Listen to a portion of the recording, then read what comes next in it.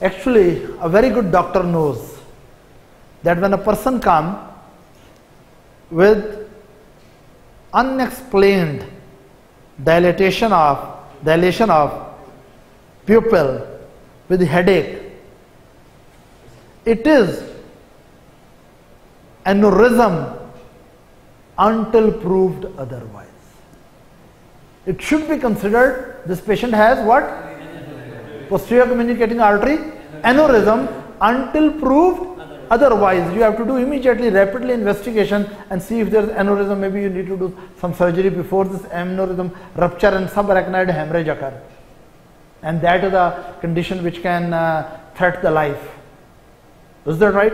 So the purpose of learning third nerve is that eventually you should be able to handle the clinical situation. Right? So if a patient comes with unexplained, it doesn't matter if some patient has put a mydriatic there, and then he comes and show the pupil and you start doing MRI. Right? If there is unexplained dilation of the pupil, right? The most important and most common and one of the most dangerous causes aneurysms, right? So in this area there was ankle herniation. Then we brought one more condition. What was that? Aneurysm of posterior communicating artery. Then there can be other conditions also in this area which is full of CSF. Sometimes there is severe meningitis, inflammation of meninges, and in meningitis in subarachnoid space lot of inflammation occur.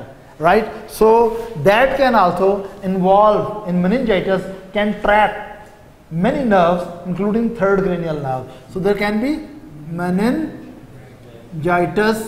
right, which may be most commonly tuberculous meningitis, because tuberculous meningitis produces a lot of adhesions and fibrotic process which may entrap multiple cranial nerves including the third cranial nerve.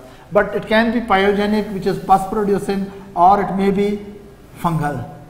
Then another thing which can damage here in the CSF, right, in this area, that infiltration, subarachnoid, okay, I will write down, subarachnoid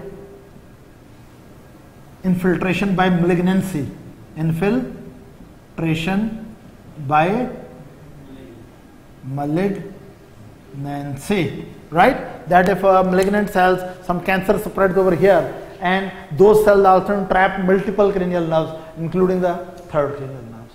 Is that clear? Here again I will stress, there are compressive lesions, there are ischemic lesions. Compressive lesions like ankle herniation, compressive lesion like aneurysm, right? These are surgical emergencies. These are surgical emergencies of oculomotor nerve failure. But there can be medical emergency which are ischemic lesions. As I explained in the previous lecture, those type of problems, ischemic lesions, as I told previously, these are parasympathetic fibers, and here are the core fibers. What are these? Somatomotor fibers, right? Parasympathetic fibers are outside, right? And somatomotor fibers are inside. As I told you that compressive lesions will compress first parasympathetic and eventually lead to sympathetic. So compressive lesions usually produce initially internal ophthalmoplegia. But ischemic lesions classically occur when there is microangiopathy, microvascular disease, and blood vessels which are supplying the nerve, they fail to give enough blood supply to these deeply buried somatomotor fibers. This type of problems can occur classically in diabetes mellitus, but it can also occur in hypertension. In hypertension, in advanced cases, microangiopathy occurs. Now, in these cases, the ischemia lead to the damage to which fiber? Somatomotor. And in this case, I will look down and out with the ptosis, but without pupil dilation. If this situation is there, thank God, this is not surgical emergency usually. It is not dangerous things like ankle herniation, ankle herniation or not aneurysm, right? Usually in this case, you need to manage the hypertension and diabetes, and usually in this case, usually within few weeks to months, there is regeneration of the or recovery of the third nerve palsy. So we call it medical causes of third nerve palsies, these two. Am I clear? Any question up to this? There's no. Okay, now we know the causes in midbrain, we know causes in the subarachnoid area. Now we come to the causes in cavernous sinus. Right? What are the important causes of third cranial nerve damage in cavernous sinus? Right? Don't tell me sinusitis, my friend. Sinusitis is usually, we are talking about frontal sinusitis, basically sinusitis, these are air-filled spaces. Cavernous sinus inflammation is called cavernous sinus thrombosis.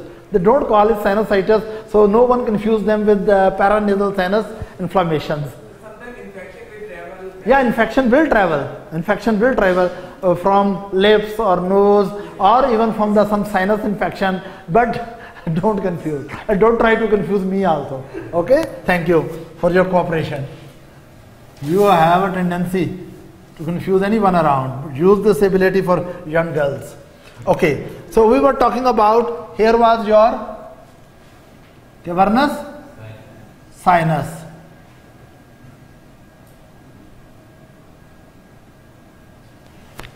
And in cavernous sinus we talked about that there was third nerve going, you remember, and it went into two divisions, it came out. Then there was fourth nerve going, right? And then there was your friend, what was this? What is this? Ophthalmic, and then this is maxillary, and this divides into. Now, what can happen in cavernous sinus, right? Let me open the cavernous sinus and show you. This is the right side cavernous sinus. This is the medial wall of it. Here I have removed its posterior wall, and I have also removed partially its lateral wall. Removed, right? Just to show you what is inside the cavernous sinus. Actually, inside the cavernous sinus, here is internal carotid artery. Through a hole here, internal carotid artery emerges inside the cavernous sinus. From the floor of the cavernous sinus, internal carotid artery enters, and then within that it moves like that, and then it emerges from the roof, and their internal carotid artery will of course go into. Now,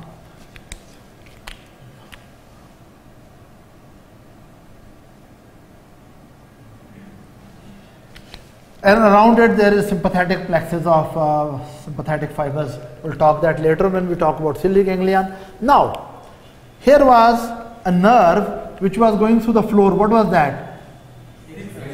How do you remember sixth nerve goes like a sexy nerve, right? It likes to have sex inside the cavernous sinus, and there it will find this internal carotid artery, right? Both of them are inside. But in the lateral wall, if I show you the lateral wall, okay, this is the lateral wall. Now here it is third, and then there is fourth, then there is fifth, and then there is right. Now, what kind of problems can be in cavernous sinus? One problem can be infection in the cavernous sinus, right? As he was telling that sometimes infection from the little area of nose or dangerous area of the nose or face, right? Sometimes the infection goes back, right? I will discuss that in some other lecture, how infection can travel back. I think I've already discussed in the lecture which is video on the cavernous sinus, right? Infection can go back and produce inflammation of the cavernous sinus, and that will lead to clotting of the blood here, and we call it cavernous sinus thrombosis. Cavernous sinus thrombosis. Now this cavernous sinus thrombosis at advanced stage, it will not only damage the multiple structures here and nerves which are passing through that. Here of course it can involve the third cranial nerve, but it can also involve the other nerves like fourth or first part of the fifth or sixth. So when you have third cranial nerve palsy with multiple other nerves which are passing through the cavernous sinus, they are all together affected, you should think of some pathology in the cavernous sinus. One pathology is cavernous sinus thrombosis. Then another pathology can be that internal carotid artery balloons up inside, right? And if this balloon is there, it's a very angry looking balloon, right? This is called internal carotid artery aneurysm. And this aneurysm can also compress the multiple nerves, and it can include third nerve palsy along with some other nerves palsies also. So we can say first condition was cavernous sinus thrombosis, second condition is internal carotid artery aneurysm within the cavernous sinus. Third is if unfortunately this ruptures, if unfortunately it ruptures and lot of blood comes out, and cavernous sinus is usually a network of venous blood, venous channels which are low pressure channels, and when arterial blood come into that, it becomes a high pressure arteriovenous fistula form. Is that right? And we call it carotico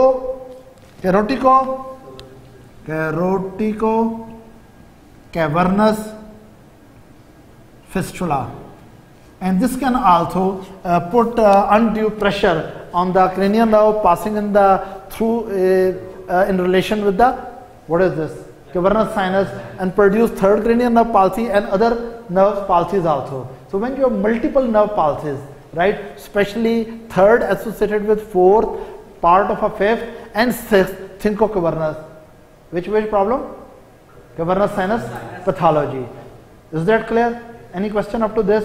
So in cavernous sinus, these are three important. Another thing, there was a cavernous sinus on the medial side. What was it? Pituitary gland. If you look from the front, you will find this is sella turcica, right? And here is your front sitting pituitary gland, and these are your cavernous sinuses, and in its wall there is third and fourth and fifth one and fifth two, right? Third, fourth nerve, fifth one and fifth two, right? Sometimes there is a tumor here, adenoma of pituitary gland, and it may expand into this direction, right? And it may hurt multiple nerve, especially third nerve, right, which is very near when it is entering into cavernous sinus, very near to the in the roof and near this adenoma, pituitary adenoma. So sometimes pituitary adenoma may compress the third nerve, or sometimes pituitary adenoma tumor becomes so big that it undergoes ischemia and hemorrhage. This is called pituitary apoplexy. What is it called? Pituitary apoplexy, but it's less common situation in which a very big pituitary adenoma outgrows its own blood supply, and then undergo hemorrhage and infarction, right? And that may also hurt these nerves. So these were some basic but very important concept related with third nerve damage. So do you have any question? Again I will repeat. When you are thinking of third nerve damage, think of external ophthalmoplegia and internal ophthalmoplegia. If there is only internal ophthalmoplegia, think of compressive lesions. If there is only external ophthalmoplegia, think of ischemic lesions. Is that right? But if there are both internal and external, both ophthalmoplegia, then you have to think more wisely and intelligently. For example, if there is with that kind of, usually when complete lesion of third nerve is there, these are traumatic or infarction lesions, right? Then now I will ask you a question. If I have ipsilateral third nerve palsy with contralateral hemiplegia, Weber. If I have ipsilateral third nerve palsy with contralateral hemi, anesthesia with Benedict. And if I have ipsilateral third nerve palsy with ipsilateral hemiplegia, uncal herniation. Is that right? If I have blown out pupil, only blown out pupil, dilated pupil with headache, think of aneurysm. Very good. Think of an posterior communicating artery aneurysm. If you think of that there are, let's suppose, third, fourth, sixth, multiple and trigeminal nerve, first division, especially ophthalmic division, these are multiple involved. What do you think lesion is? Cavernous sinus. I hope you have learned a lot. Okay. Class dismissed. Thank you.